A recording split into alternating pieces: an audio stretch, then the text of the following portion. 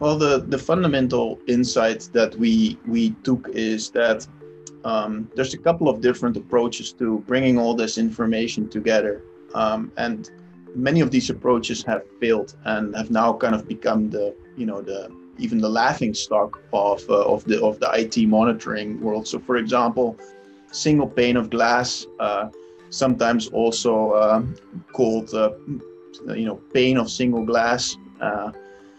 That kind of idea of, well, in fact, we have all those tools and we just kind of slap a pane of glass on that, and we make lots of dashboards with lots of widgets.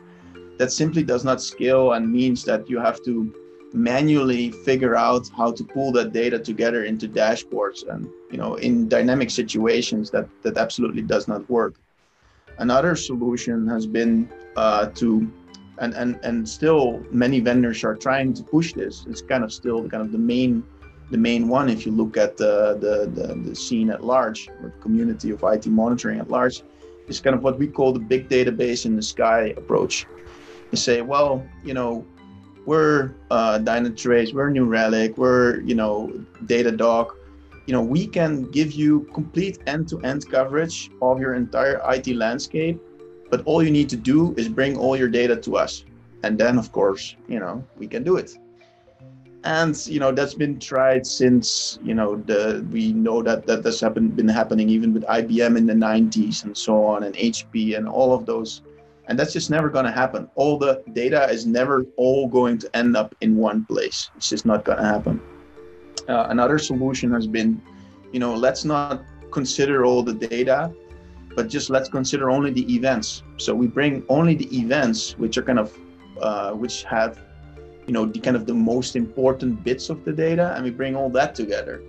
So, but that's also not really a good approach, because if you get an event that says, well, the disk is 80% full, that tells you very little, whether, should I now take action or not? Is that, what you want to see is like, did it rise to the 80% in 5 minutes, or was it at 97% for the last 5 months? That makes a world of difference. So you need to have more insight into the data. And also when you're looking at a whole bunch of events, it becomes very hard to correlate them. And then there's all kinds of approaches of, well, let's use natural language processing to bunch them together. And these approaches really also don't work.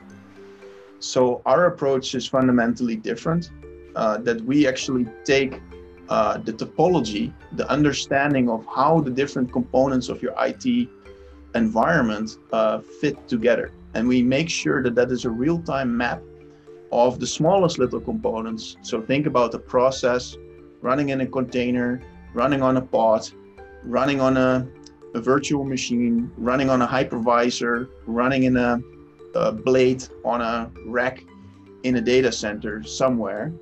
And all those different abstractions, all the way to, well, this process is actually running a database, and that is actually then is actually part of a logical application. And so all the way up to your business, where this logical application provides a service that connects to customers, etc., and has actually revenue streams connected to it. An understanding of all of that across the entire stack makes it possible for you to know exactly how your environment is configured.